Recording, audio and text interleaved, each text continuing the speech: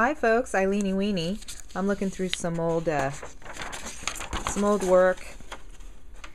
I think I flipped through some of this before, but I wanted to show you. This was some work I did when I was in Brissago, Switzerland. Yale University has a summer program in graphic design there, or they used to. And I went, and this project, I don't know if you can tell, but these letters, like, we had to cut them out by hand. This is paper pasted on top of paper. So I don't think people do this anymore, but it sure gives you an appreciation of letter form, appreciation that perhaps I could do without now.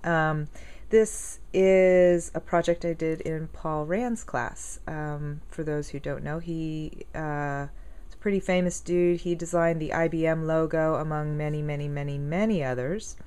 And these letters also were cut out with X-Acto knife. Voila. And what do we have here? Oh, this is just another, whoa, cool. Hey, look. Here's a cherry that just, I found it under my desk. Here's another version.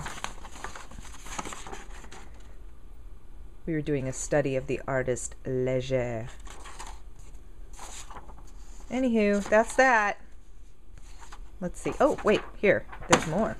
But wait, there's more. Color study. Again, all of these. Damn, I don't know how I did that.